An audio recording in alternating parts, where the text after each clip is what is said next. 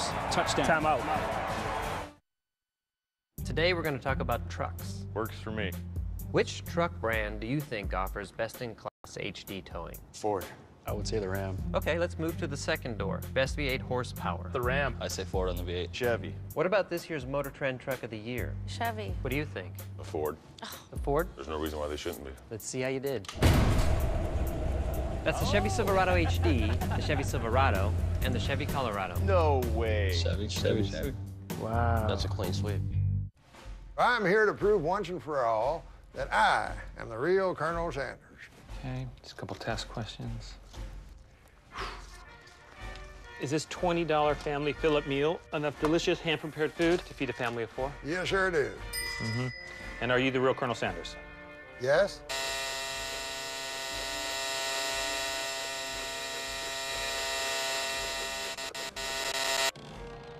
It's finger-licking good. Northwestern Mutual knows that life calls for a plan for the I-dos and the I-did-its, the wishes and the we're expectings. Northwestern Mutual has always been there for you by listening to what matters most in your life, helping you create and follow a financial plan, and encouraging you each day to do the little things that add up over time, turning your biggest goals into your biggest achievements. You and Northwestern Mutual, stronger together.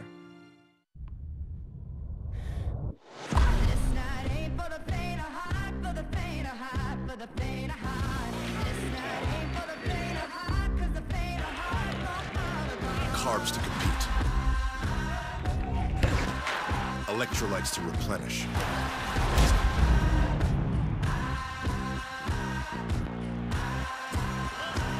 Everything you need to keep sweating. Quantico premieres tomorrow 10/9 Central on ABC. ESPN, home of the college football playoff.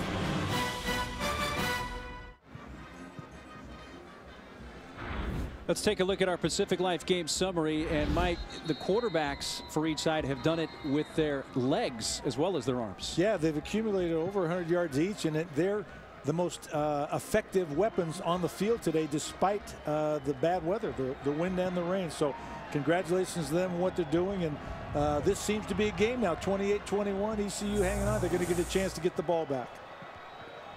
So the string of 28 unanswered points for ECU ends with the Rogers touchdown run for Virginia Tech. Brendan Motley, the redshirt junior quarterback from Christiansburg, Virginia. And the wind blew the ball off the tee.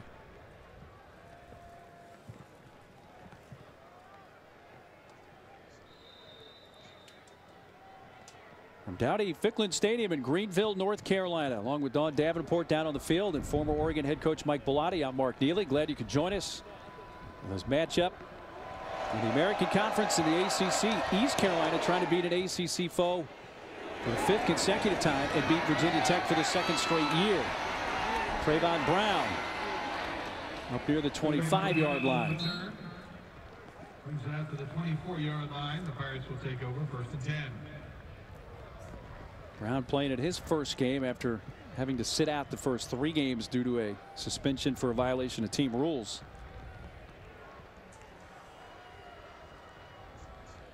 James Summers coming out to lead this drive at quarterback for East Carolina.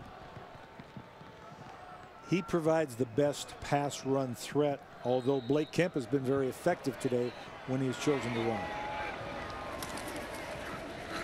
Quarterback keeping. About 3 up to the 27. Chuck Clark, Sean Hulskamp with the tackle. Clark, by the way, is a former high school teammate of East Carolina wide receiver Davon Grayson. He's played at Kings Fork High School, Suffolk, Virginia.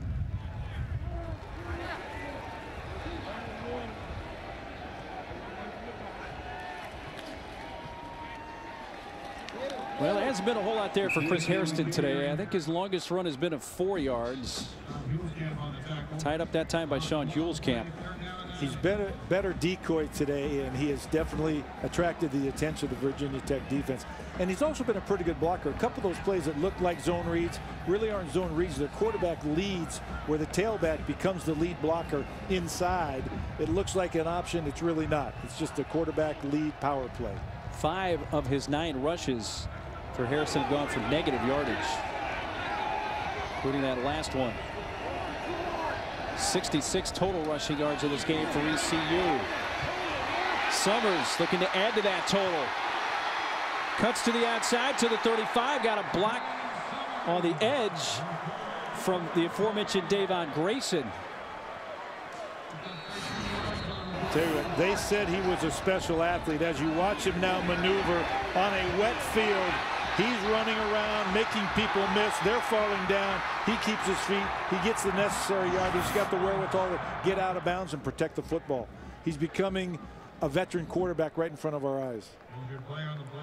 You know, on our trip to the stadium here today, Coach, you and I were talking, and you said, you know what, a mobile quarterback can give an opposing team nightmares. Yeah, it's a defense coordinator's worst nightmare, because in that situation, you're only rushing 3. I was going to say they better put somebody in a spy mode on him and somebody that can match his athleticism.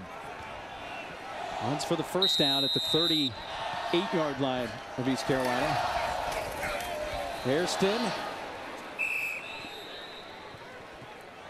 Lucky to get back to the line of scrimmage again. Yeah, they're plugging the holes inside pretty well for the basic running plays. And I think right now they want the tailback to carry the ball. They don't want the quarterback to carry the ball. And they can determine that the way they play defense.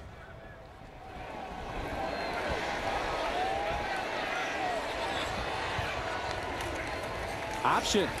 He pitches to Hairston. I mean, perhaps that's the way to get him some yardage. Well, one of the best quarterbacks in the league shines on Monday Night Football. That's reigning league MVP Aaron Rodgers. He'll lead the Packers against Jamal Charles and the Chiefs. Kansas City, Green Bay, 8:15 Eastern, Monday on ESPN and streaming live on Watch ESPN. How about that last option play? Yeah, that's the way to get him the ball. Hairston at least on the edge with only one guy to defeat, maybe, instead of the 6 or 7 guys inside. 5 of 7 on 3rd down. 3rd and 6 in motion. Johnson. The pass in that direction. He pulls it down. 1st down across midfield. Well, they brought him in motion from the near side, and he makes a nice catch, kept his balance, and a 1st down. This is the typical scissors or rub type play. The receivers on the outside run inside routes, and then he just gets outside. Great catch, because that wasn't the best throw, but that was a really nice catch under those circumstances. Goes for 17 yards. 1st down at the 41 of Virginia Tech. Kept. Motley spin move. Still on his feet, and he breaks free. A foot race into the end zone. Wow. Can we say a star is born? 41-yard touchdown scamper for quarterback James Summers. And there were at least 3 Hokies that had a chance to bring him down. Yeah, and it started with a great read on the inside. I don't know if the tailback blocked or they're just reading the inside defensive lineman. But he got through that hole really nicely, and it looked as if he was going to get caught. He broke free for that. And wow, what an athlete, what an athletic move. And the control of football and reach out as he did with one hand on a wet, rainy day like today. I would have told him, hold on, I don't want you to do that. But he scored, so it's all in the books now. The Summers, 11 rushes for 106 yards. When we chatted with the offensive coordinator, Dave Nickel, yesterday for East Carolina, he mentioned that head coach Ruffin McNeil kind of let the cat out of the bag that Summers was going to play this week. And Nickel said, I wish he didn't say that. Well, you know what? The cat's out of the bag now. Everyone's going to know about James Summers. 41-yard touchdown run, and it's back to a 2-touchdown lead for the Pirates.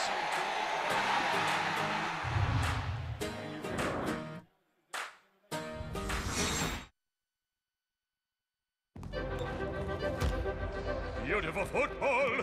Look at this football. Oh, what football. This is amazing. Quite amazing. And jaw-dropping. Mega eye-popping. It's unbelievable. It's incomparable. Pretty incredible. Pretty, it's beautiful. Pretty, beautiful. Beautiful.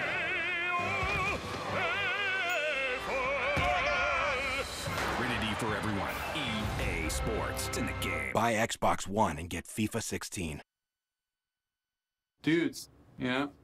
Been a couple of A-plus roommates. I hate to do this because you guys have been cool with everything. You're cool with my band. You're cool with that English accent phase, remember that? We're literally out to milk. And that theater troupe. Hey, down, up. Hey, could you give me a second, please? But State Farm's helped me be really smart with my money, and I got my own pet now. Oh, no big deal, Mom, Dad. My new place doesn't allow pets. Dylan's gonna have to stay here. One love, Pops. Start out right in life. With everything from renter's insurance to your first bank account, State Farm is there. Well, Hokie fans may be thinking it's deja vu all over again. Remember game 1 for the Hokies against Ohio State. Braxton Miller had that video game-like spin move. You know, this one wasn't quite to that level, but this was still a remarkable run by the quarterback, James Summers. You know, there's a lot of time left in this game, 3:43 in the third quarter, but you're only going to get so many possessions. You're going to have to be very efficient. When you're 2 scores down, you got to start making up ground. Caleb Pratt kicks into the raindrops. A shorter kick this time, but it goes off the hands of Trayvon McMillan, and it'll come out to the 25.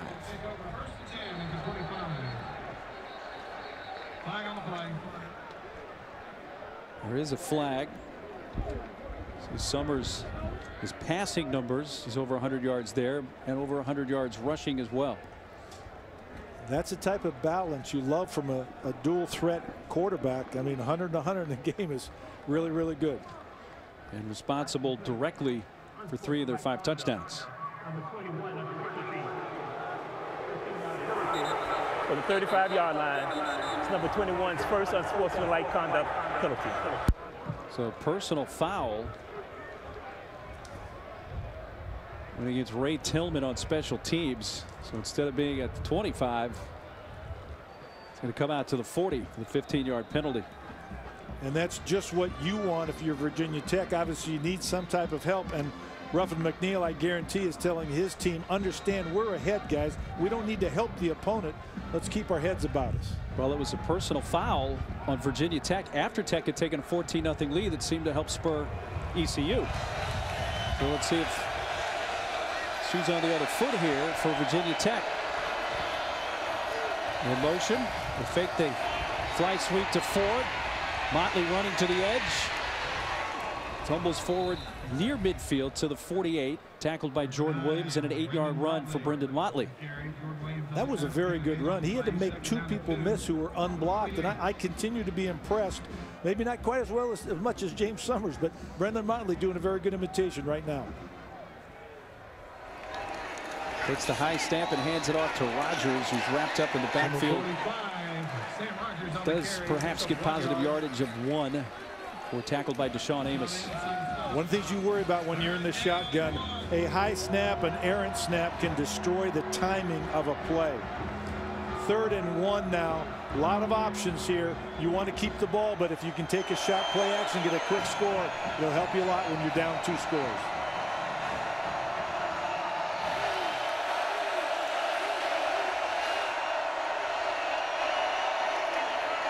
Motley gives it up.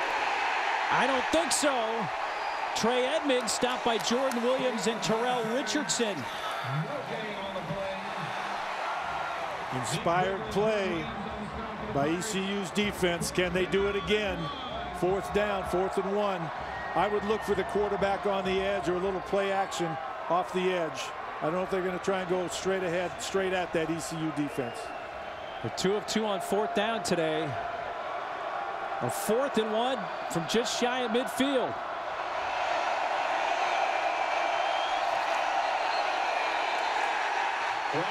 And a flag and a false start may now turn this into a punting situation. Offense, number 71. 5-yard penalty. 4th down. Jonathan McLaughlin, the left tackle, moved early. And here comes the punting unit. Yeah. You need a tremendous amount of poise.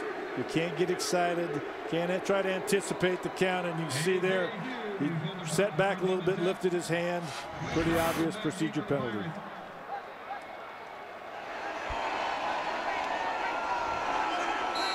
Ray Johnson back at the 15 to receive the punt of A.J. Hughes. Let's not forget, even though Hughes had it snapped over his head on the last punt attempt and somehow got